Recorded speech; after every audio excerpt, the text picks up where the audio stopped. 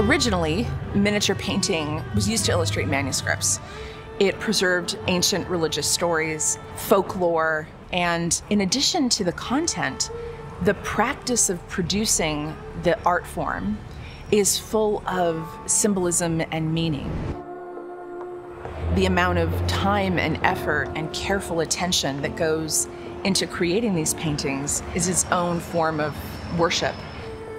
Miniature painting is a traditional art style where the paintings are small, often postcard-sized, but the amount of detail is very large and loaded with cultural and religious significance.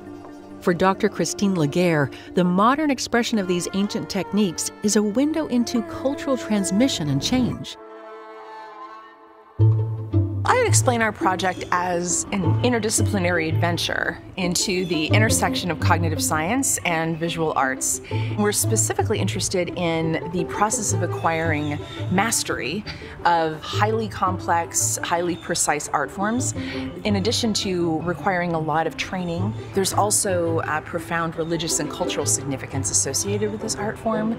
Indian miniature painting is a 1,000-year-old tradition. So just imagine colorful, beautiful, very meticulously painted artifacts, which kind of captures the religion, the spirituality, and the cultural heritage of that region. There's definitely a wow factor. It's so detailed. It's like, are you sure this isn't a photo? We wanted to study how the art intertwines with the artist, spirituality, religious identities, and their personality.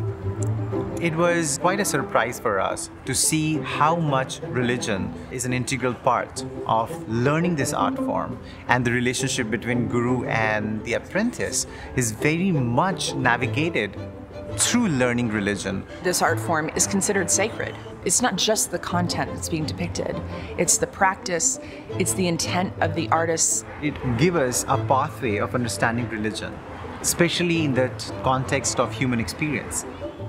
The process of creating this art is highly ritualized, and a lot of these techniques, they're not written down. They live in the minds of these gurus and these experts.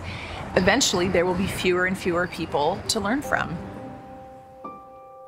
At its heart, Dr. Legare's project promotes cultural preservation and community empowerment in an ever-changing world. In the space of all of these new opportunities to pursue tech jobs and other types of new industries, we risk losing track of art forms and aspects of our cultural heritage. This tussle between preserving the art form and still making it relevant to the current viewers and current consumers is something which is building up tension. Our intention for this project is not to just find scientific relationships between behavior and art, but also make this art form relevant for a larger community, realizing how much culture is attached to this art form.